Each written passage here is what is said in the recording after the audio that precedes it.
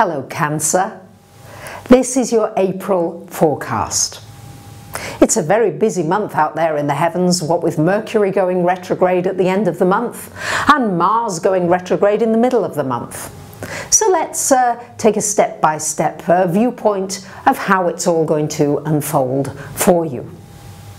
On the 6th of April, we have got Venus coming into this 10th house, joining the Sun, Uranus and Mercury there. So a lot happening for you, particularly during the first part of this month, Cancer, in your 10th house.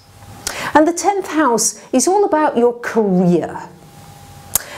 But it's more than that. It's about what it is that you feel that you give that is your special talent, your special gifts into this world. So very often people see this 10th house as being out there in the world and politics and success and celebrity, which it can be. I'm not saying it's not, but for so many of us, we don't fall into that category. So the way I see the 10th house as well is what your unique, beautiful talents are that you bring to this world, that bring you joy, that you share and then bring an inspiration with to others. And there is going to come a time, and it has to come eventually, where people are not working just for money, but we are working for the joy of what it is that we're doing, that we're contributing. Now, it doesn't mean to say that we're not going to make effort, and we're not going to have to work hard, because working is part of being alive, yes? It's not about that, but it's about seeing our work from a different perspective, seeing what we do from eyes that are new. And this is what is happening here in this 10th house for you. It can mean promotion, it can mean being seen at work, it can mean being appreciated for what you've been doing for a while. Certainly it can. And it can mean a new beginning, a new job, possibility for expansion. It can mean all those wonderful things. But many of you write to me and say, I'm retired, I don't fit into this. Or I just don't fit into the, it doesn't fit for me. So what I'm going to suggest is that because there's such a focus on this 10th house for you Cancerians, is to really think about, am I enjoying what I'm doing?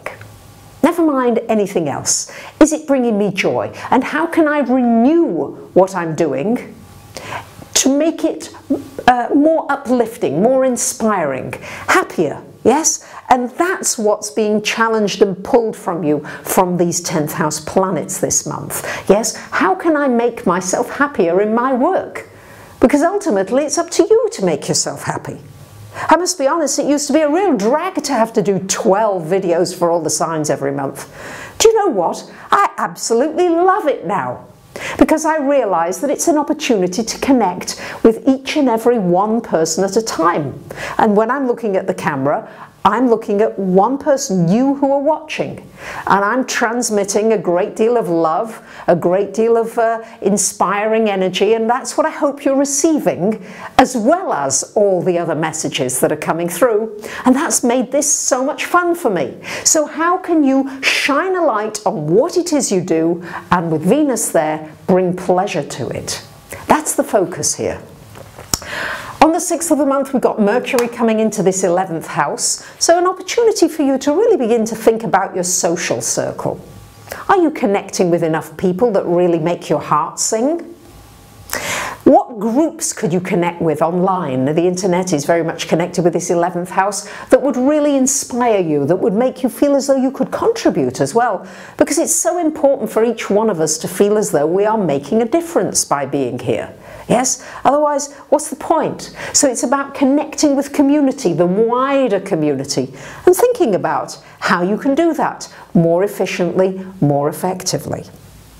On the 7th of the month, we've got a new moon happening here in this 10th house. So new beginnings possibly for your career, possibly deciding to take your career in a new direction, possibly expanding what you do into a new direction. And it's also always when one house is activated, that opposite house is also equally activated by reflection. So you may be looking at the balance between home, family, spending time at home, getting quiet time and being out in the world, and how you bring more of a balance into that for yourself. And then on April the 17th until June the 29th, we've got Mars going retrograde. Now, when Mars goes retrograde, this is not the best time for starting a new project, for getting into a very hot romance, because chances are it just tends to fizzle out when Mars goes direct a month or so, a couple of months later. So Mars retrograde here this month in your 6th house. Next month I'll be talking about it moving into your 5th house, but in your 6th house. So this is an opportunity possibly to put some renewed effort into work in some way. Also maybe putting some renewed effort into your health, how you're taking care of your physical body and your well-being. That would be a very good thing to do with this Mars retrograde.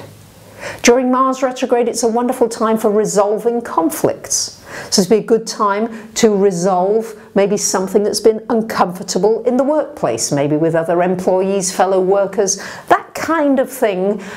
It's an opportunity when Mars goes retrograde. It's kind of like a hold your horses moment. It's like, whoa, hang on. Yeah, because Mars is always moving forwards and doesn't want to stop, doesn't look sideways. So when it's going backwards, it gives a little bit more breathing space to be able to see the other person's side of something, to be able to see a different perspective, and to resolve something that's possibly been very annoying and frustrating for a long time. What I'm going to suggest is you don't buy anything mechanical and don't start a lawsuit. Not during Mars retrograde, chances are you'll lose. If the other person starts, chances are they'll lose. But that's just how Mars retrograde tends to work. On April the 20th, we've got the Sun coming into this 11th house, shining a light for you on your dreams, on your wishes. What is it that you want to create for yourself this year? What is it that you, because your birthdays are not that far off, Cancers, so what is it you're hoping for on a personal level, but also on a wider level? Because we've got such a bigger opportunity now with our wonderful technology and communications to really reach people on a wider scale than we've ever been able to do before. So good time to think of your dreams and your wishes. On April the 22nd, we've got a full moon happening here in your 5th house, shining a light for you, possibly on it's time to get into your own business. It's time to grow a business. It's time to do something more creative. Might be shining a light on a situation with a child or a young person. And also shining a light, really, Cancerians, on are you bringing joy into your life? Are you seeing joy all around you? Are you seeing negativity? What are you seeing? And this full moon may just bring things to a head, may show you the areas that you maybe need to sort of dust up a little bit and bring out some, you know, it's almost like you've got a diamond, but it's covered in dust and you can't see it. And you can, you know, you begin to dust it and you dust it and you clean it and you clean it and you see underneath, you've got the most beautiful diamond. And that's what's inside of you. And that's what this full moon is shining a light on, for you to see the beauty inside of you and to look at it. So dust off the cobwebs, dust off the negative things, dust off the things that, sorry, that's probably affected the sound, but dust it off. Yes, get rid of the static on your line and bring a nice clear line of your creative excitement and joy for life. That's what that full moon is wanting from you. On the 29th of the month, we've got Mercury going retrograde until the 23rd of May. So good time to rethink some of your social connections, good time to read, good time to relax, good time to reassess everything in your life, and just try not to get frustrated, because often during Mars retrograde people get just very frustrated about things not moving forward as they had anticipated. If you can not allow yourself to get frustrated, but just breathe, reevaluate, reassess, realign yourself, and you'll find that this can be a very easy, wonderful, beautiful time for you. It can be a really loving time. You can have lots of new beginnings and new opportunities, especially in your work area, especially in your social life, and especially in your career, and also your unique talents and gifts that you bring to this world. So I wish you a wonderful month, dear Cancerians. Thank you very much for commenting, sharing, subscribing. I do love to hear your feedback because it does enable me to really make these videos better and better. Thanks for listening. Bye for now.